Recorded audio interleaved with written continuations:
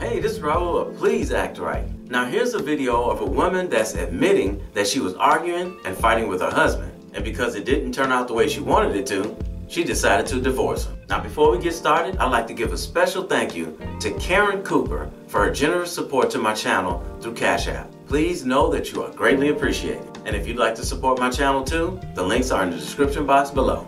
Now, let's take a listen. 80% of divorces are filed by women, and a lot of men are shocked when it happens.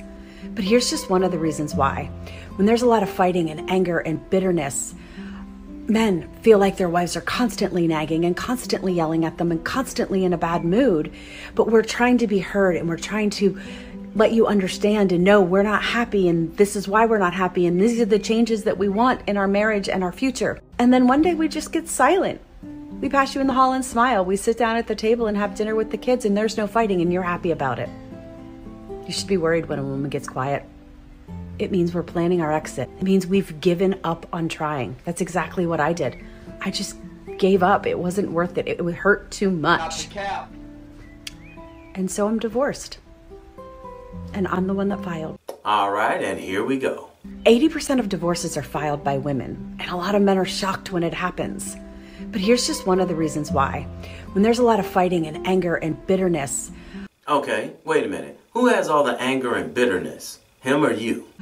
Men feel like their wives are constantly nagging and constantly yelling at them and constantly in a bad mood. No, he doesn't feel like you're constantly nagging him. You're actually doing it. But we're trying to be heard, and we're trying to let you understand and know we're not happy, and this is why we're not happy, and these are the changes that we want in our marriage and our future. These changes that you want, do they benefit the both of you or just you? Because a lot of times when couples are arguing, it's because one or both are being selfish. Men think logically, but women think emotionally. And she's in this video admitting that she's the one fighting and arguing. And then one day we just get silent. We pass you in the hall and smile. We sit down at the table and have dinner with the kids, and there's no fighting, and you're happy about it. Yeah, because you finally stopped nagging, yelling at him, and stopped being in a bad mood. He's happy because he finally got some peace in the house. You should be worried when a woman gets quiet. It means we're planning our exit. And trust me when I tell you, the whole time you were fussing and fighting and nagging at him, he was wishing you would leave. He's not worried when you're quiet. He's happy when you're quiet. It means we've given up on trying. That's exactly what I did. I just gave up. It wasn't worth it. It would hurt too much. And so I'm divorced.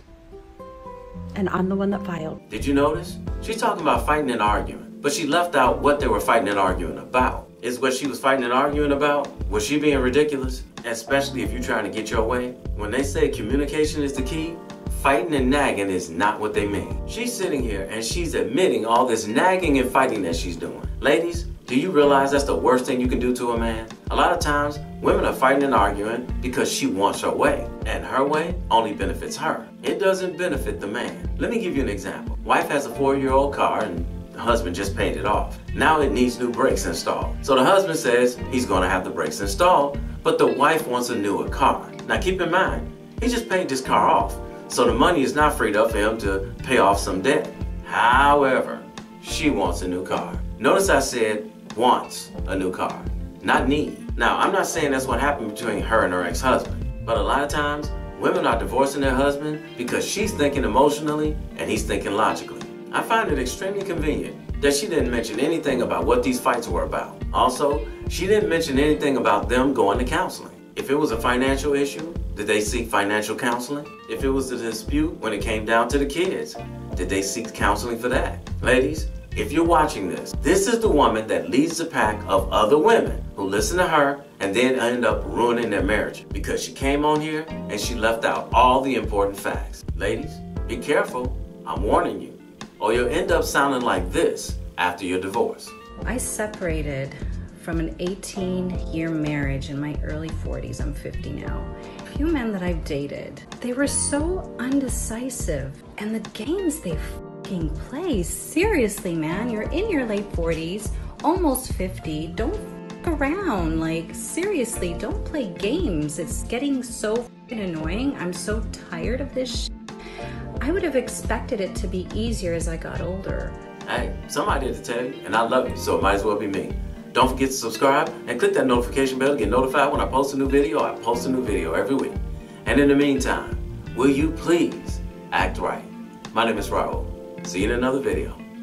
So if you enjoyed this video, check out one of these 2 videos right here. I'm sure you'll enjoy them too. And if you like, you can visit my channel. I have plenty of videos there. Go ahead. Don't be scared.